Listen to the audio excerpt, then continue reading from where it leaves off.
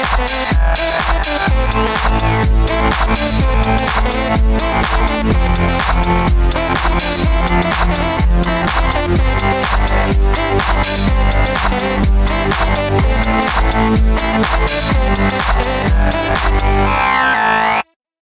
folks, I'm Matt and welcome to My Expanded Universe, a show where I go through the entire EU in chronological order as best I know how.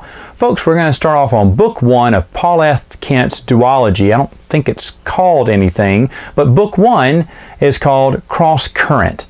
Now, this one stars Jaden Korr, who is Kyle Katarn's apprentice. I did not know this. I didn't know he had an apprentice because I never played the video games, so I wasn't familiar with the character until someone later on, I think, told me while I was reading it. I said, yeah, this Jaden Korr guy is not bad. I think they came up with a new Jedi and put him in a story. He's pretty interesting. I said, Matt, he's from some video game. I was like, oh, didn't even know that when I was first reading it.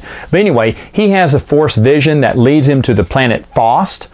Meanwhile, the One Sith, which again is connections to the Legacy comic book series, they seem to be a little bit more active than I would have liked, but they know that Jaden Korr has had a vision. They know it's something that may impact them. It has to do with other Sith.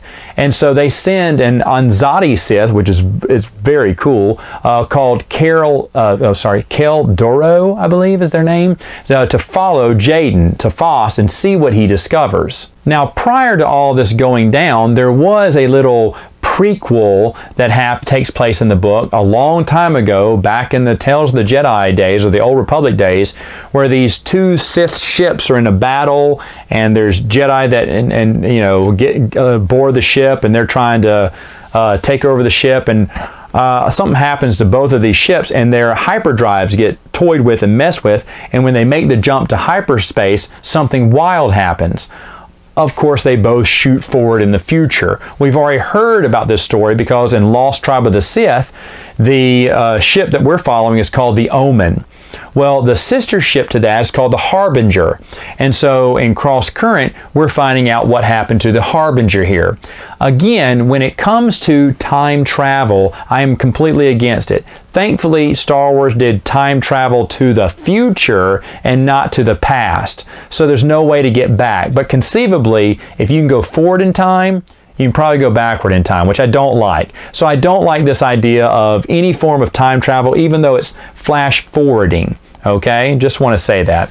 So what does Jaden find out on this planet? Well, he finds some clones. First one he finds is a clone of Kamsa Salyer. Kamsa Salyer, there's a blast from the past, right? Haven't talked about him since the Dark Empire series. Now, he's been around here and there in other books, but here's a clone of him. So Jaden has to fight him. Jaden loses 3 fingers in the battle, big whoop, but is able to kill the clone. At that time, the Anzadi Sith says, hey, this is the, he's hungry for Jaden's soup. Of course, soup is his experience if he's lived a risky life, and he has.